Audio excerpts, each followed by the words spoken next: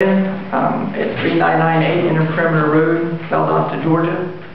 I'm here representing the Chancy Development Company. I'm from Lovell Engineering.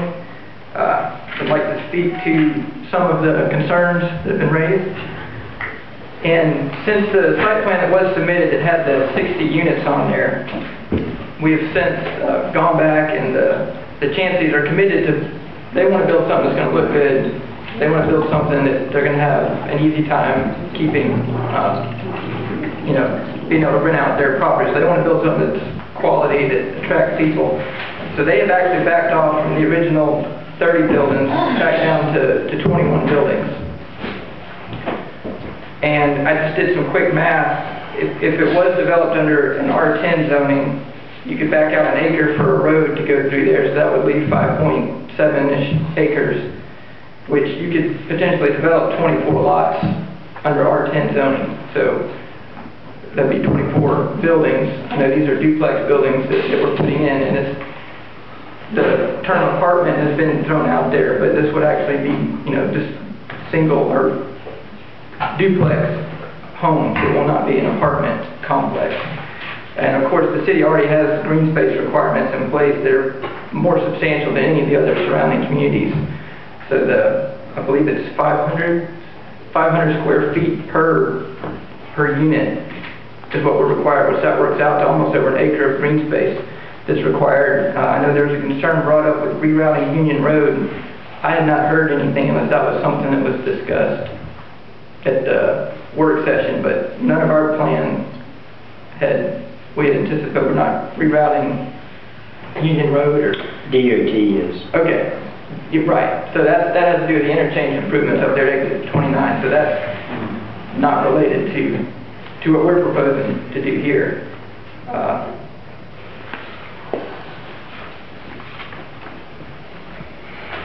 And then, so I guess we're not taking property away from anyone from else, or don't feel like we're negatively impacting any of the neighbors.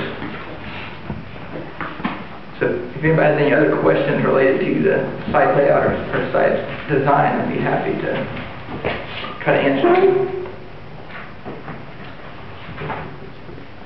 The duplexes, the property that belongs to the Chancys on Hagen Bridge, how similar is this layout to that? Do you know what I'm talking about? The ones right there in front of the elementary school? Yes. This would be, the latest layout that we did has more of a curvy road feel to it. It's not straight roads with houses lined up. It's a curved road with. And the size is relatively similar? I think they're relatively similar. I think they're three bedroom, a mix of 2 and 3 bedroom units. So. Okay. And it would obviously have to have similar guidelines with regards to green space. Right. And this new layout actually would provide more green space than. And there's been a change since the original version has been made public, reduced, I believe, by what you said, from 30 buildings, 60 units. Right, to 21 buildings to 21. Potentially even less than that. But right now we're at 21 buildings, which would be 42. And 5.7 acres covering. Is that what you mentioned? Well, I mentioned it's a 6.7 acre parcel, so I was trying to compare it to if it wasn't rezoned. If we went under R10, that allows 10,000 square foot lots, but you got to take out room for a road. Okay. Well, I'm just trying to make some comparisons here for perspective, because that's in response to some comments that some citizens made.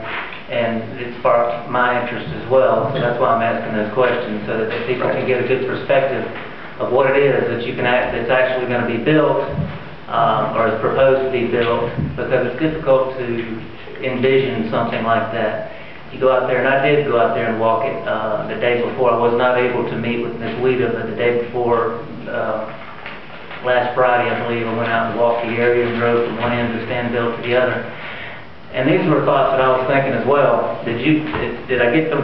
What did you say with this particular amount of land that you're going to be using after the changes, that you could use 24, you could make as many as 24 units at R10? That's what I was comparing to. Let's say if it was R10, we could put in a public road, which it would have to be to able to subdivide property off either side of that road. Right. So that road's going to take up about an acre. It's 800 feet long. I said 60 foot wide. You have to put a road in to do 24 units in R10. Because in R10 you have to subdivide individual lots. Okay. At 10,000 square foot lots. And so that would, you could potentially do 24 lots. And what's being proposed is 3 less than that at 21. 21 and that would not necessitate a road being cut through. We would have to have it would still remain all one parcel. We wouldn't have a public street because it's a... Right. So you'd actually potentially, I'm just thinking spatial, and you know, if you reduce it 21 and you don't have to have a road, you're actually going to have potentially more green space than you would with actual R10s and 24 units. Right. Follow me on that? Yes, because we'll be grouping the houses closer together and leaving more green space between units. Okay. Well then that's okay. That's what I was thinking. Do you have that layout already? I do. Yeah. I only brought one copy, so and it's not that big. But I can pass around the council. But it's my understanding our job is not to approve a rendering or a number of buildings. We're just here on the zoning issue, right? Correct. And, you know, this is not, when we rezone a property, unless it's a conditional use permit, which this does not fall under a conditional use permit, we're just rezoning. It's not going to be site plan specific, so it's not going to be tied to this layout, but this is currently what the developer is considering. Do your responsibilities as part of you said you were an engineer? Yes. Did that include water and sewer? Yes. And the 21 buildings with double occupancy in each building, that still falls within standards for what's available for that property now? Correct. There's two manholes near that curve. One feeds a public lift station that I understand from the AR Public Works is almost at limit, and then there's a gravity manhole.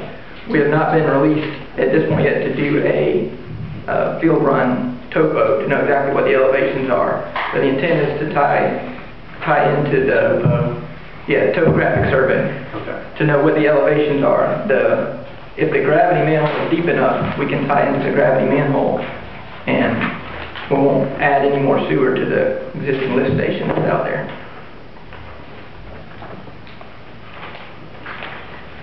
You said you had already, the existing lift station that's out there is almost at capacity. What did you say about that? Yeah, my understanding from Donnie is that due to the development out there, that lift station, if we can keep as much load off of that lift station, it would help that lift station out. So our intent is to keep as much load off of it as possible.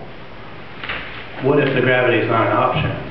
If the gravity is not an option, we'll have to go through the calcs, and Donnie can provide us with the current lift station, the flow going to the lift station, and we'll have to make sure that we're not exceeding the capacity that lift station can handle. And that would be part of the engineering review process. When we submit plans, the Stevenson and Palmer would be reviewing our plans, and they would have to verify that we're not exceeding the capacity of that lift station. So there's measures in place to keep us, or keep anybody from building something that there's not current capacity. So we would have the option then of either increasing the capacity of that lift station at our expense, or reducing the number of units, or finding another way to provide sewer. Is that a hindsight 2020 situation, or I guess that's just a numbers game? I mean, can you make that determination now? If I can interject here for just a second, from a capacity standpoint, systematically, the city of Hahira has available capacity for new development. Sewage is not a question as far as residential or commercial development is concerned. There may be some site-specific things that need to be taken care of from an engineering standpoint, but from the system as a whole, capacity is there. So I'll just interject that. I'm trying to be careful how I say this. We can do a lot of things, but I don't work for free, so the developers at this time, if the rezoning doesn't go through, they're not gonna design the whole thing if the zoning's not gonna go through. Right, I wanted to avoid the situation where we build a bunch of, or do we agree to the zoning, duplexes are built, and suddenly sewage is at above Right. capacity? So this is just a rezoning, we have to go through the whole design process once it's rezoned, and so there is the potential, we get it rezoned, and, we run into that, but I feel confident we can find a way to address the sewer once that comes up. And But you're not, it's by approving the zoning, you're not saying you're good to go build this many units on this piece of property. You're just approving the zoning that would allow this. There's a lot of other measures and reviews that have to go through beyond this to ensure that we're not negatively impacting the city infrastructure. Well, that's reassuring.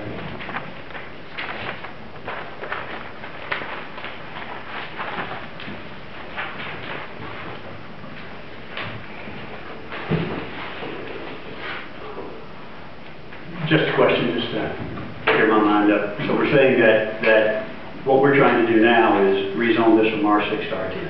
I mean, yes. From R10, from R10 to R6. R6, correct. Okay, now, are we saying that the project depends on a rezoning?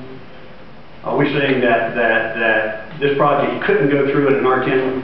Tracy's gonna have to help me out on this. I don't believe a duplex is allowed under R10. Is that correct, Tracy? Let me check my use table real quick, and I'll get you it. Maybe it's changed.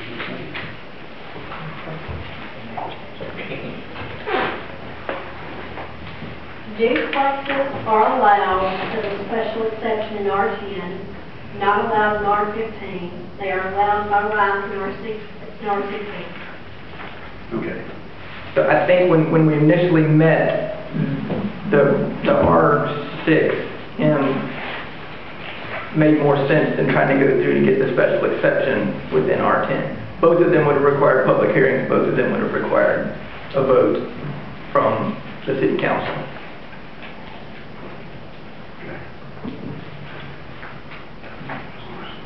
Would that generally come, that special exception, would that generally come with the presentation of the project after it has been engineered? My interpretation is that a special exception is similar to Valdos's conditional use. It's individually looking at each individual situation, saying, here's the situation for what we're proposing fits. Chances are they're not going to do fully engineered drawings for a special exception.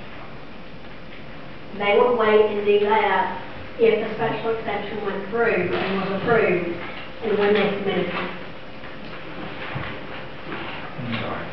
That's good. No, that's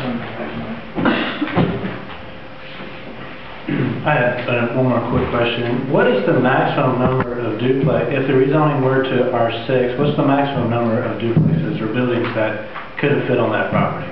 And I think when we initially did that initial layout, I believe the maximum number of buildings we could fit was it 30?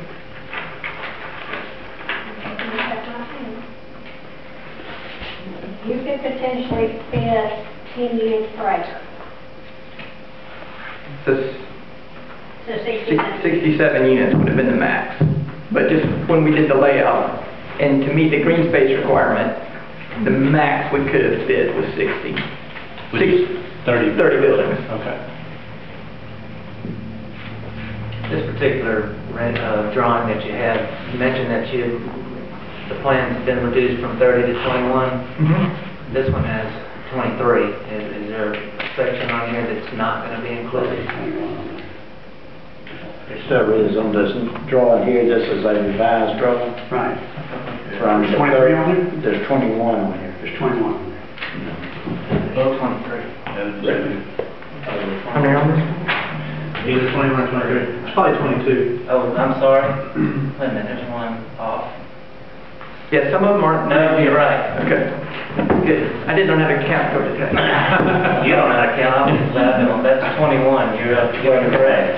Oh, I have been known to make a mistake sometimes. Who's responsible for the street on R10, like the dead-end street? Who would have to build that? If it was developed as R10 and subdivided in 10,000 square foot lots, that would have to be dedicated to the city, and the city would then be responsible for maintaining that street. Okay. If it's developed as we're currently proposing, it would remain private and be the responsibility of the landowner to maintain the infrastructure.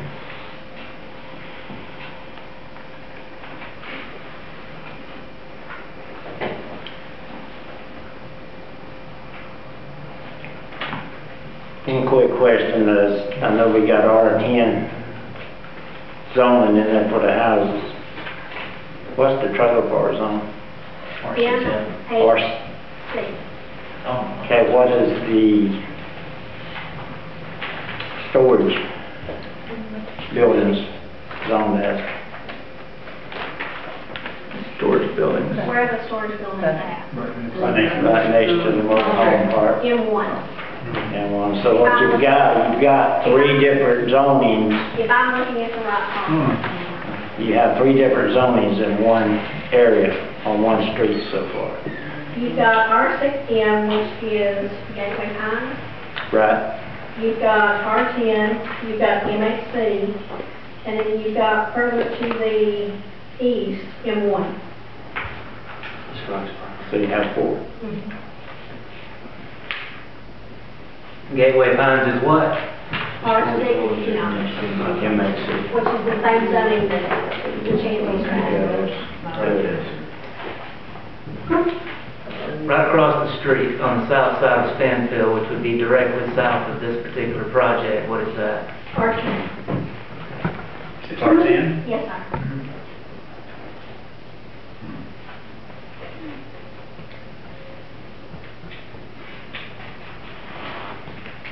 You talking about on the south side? Yes. Yeah, all of Mr. Coleman's, well, I say all of it, about half of it is R10 for Mr. Coleman, and then he's got CH On the front end. on the front half, next to 122.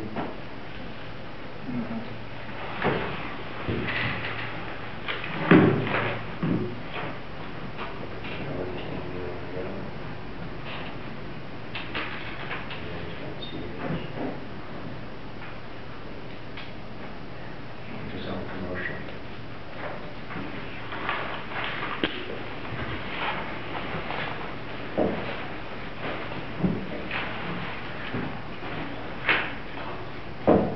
Any more questions for Mr. Mulligan?